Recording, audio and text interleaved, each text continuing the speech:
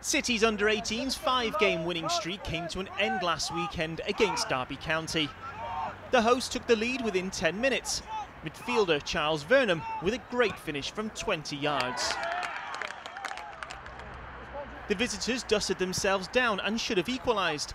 Nathaniel Asani heading against the post from Bersant Salina's floated free kick.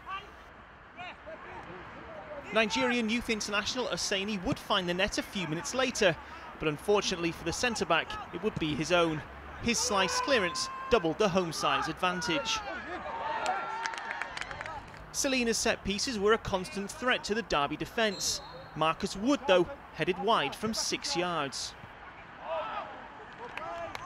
City's triple substitution at half-time did add more spice to the game, but they were nearly caught out with Derby's quick counter on 70 minutes. A little controversial, Afrande Zanzala thought the ball had crossed the line, but the officials waved play on.